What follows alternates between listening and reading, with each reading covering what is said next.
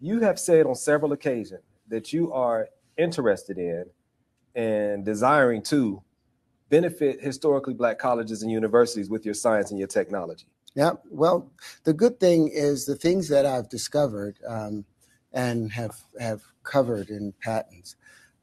These are the fundamentals that challenge the Platonic solids, that challenge the Heisenberg uncertainty principle and Schrodinger's cat and the Planck. It challenges all of the science.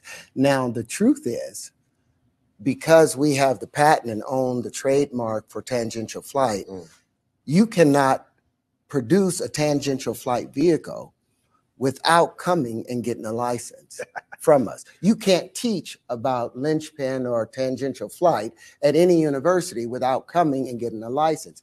I want Oxford, Cambridge, all the Ivy League schools to have to come to the historically Black colleges, bend the knee, kiss the ring, and pay homage if they want to participate in the future of aviation.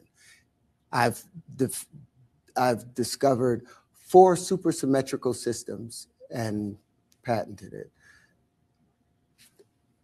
The Platonic solids are a thing called discrete symmetry. You have to align them in particular ways in order for them to work. They don't have supersymmetry. You can't put the octahedron, the dodecahedron, the icosahedron, and the tetrahedron or the hexahedron in a room without them and have them fit perfectly. But all of my supersymmetrical systems can work together, even though they define different aspects of pressure and motion conditions. So the good thing, they'll hold out as long as they can, but they'll be teaching obsolete things as soon as we start producing these at the historically Black colleges and universities.